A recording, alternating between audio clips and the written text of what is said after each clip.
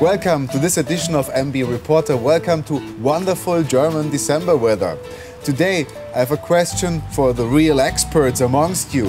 When would you say was the first Mercedes electric car on the roads?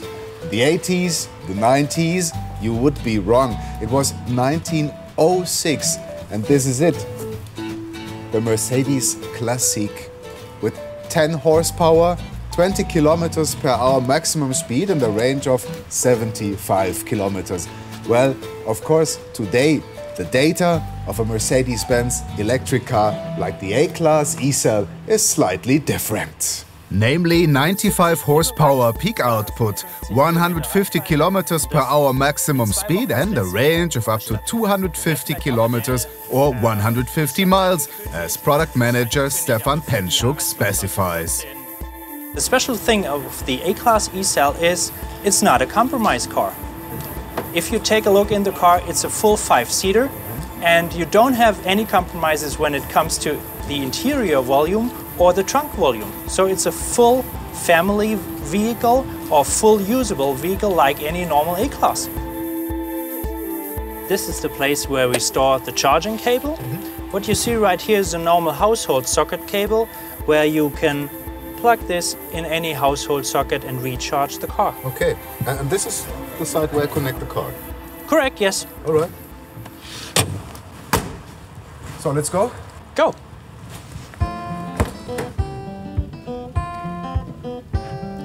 For those of you who have never driven an electric car, let me explain you one very basic advantage. An electric engine has its full torque from the very first moment, unlike a combustion engine. So this means you don't need a gear shift, and a car like the A-Class E-Cell has a real good acceleration. Yeah. But also you should get used to a different driving style, isn't it, Stefan? Totally correct, Chris. The main difference compared to a normal combustion engine is that you can regenerate energy when stepping off the gas. So don't use the brake too often. Just put your foot off the gas and the energy is coming back into the battery, giving you more range. Which I can clearly see here on the display. On the display it's indicated where the energy is taken off the battery, so if you're accelerating, or if energy is taken back into the battery, as we see right here when recuperation is on. We are going downhill now. I stay within the traffic flow, but I get back energy to my battery. The most important thing is that we'd like to develop a car which is so similar to the normal combustion engine car that there's not a big difference, and that you feel welcome at home also in your zero-emission vehicle. Though it's the first battery electric vehicle of Mercedes-Benz, of course also this vehicle has to fulfill all the service and security requirements of Mercedes-Benz like every other normal combustion engine car. Stefan guides me to a charging point at the Mercedes-Benz Museum in Stuttgart. These stations are not simply just for charging.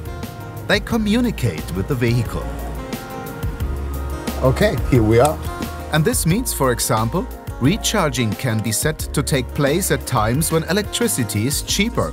And the billing can be done automatically when you have a contract, just by plugging in. Wow, even I can do this.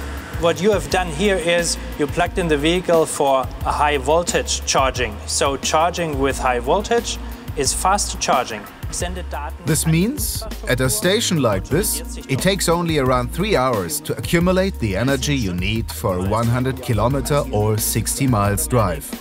More than enough for most of the people to drive home from work and back the next morning. And in case you need to know how far you could go right now, you don't have to leave your desk. Just check your smartphone, as a service homepage continuously displays the state of charge.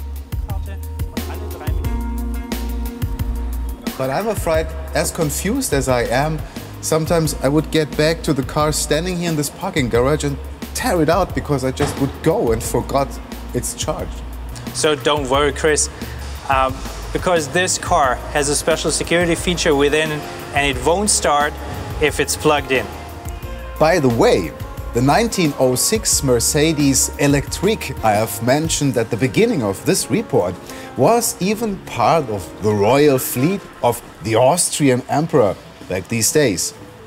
Of course, then combustion engines took over for many decades. But in these environmental conscious days, electric cars like the A-Class E-Cell become truly royal means of transport again. So, see you on the road, emission-free.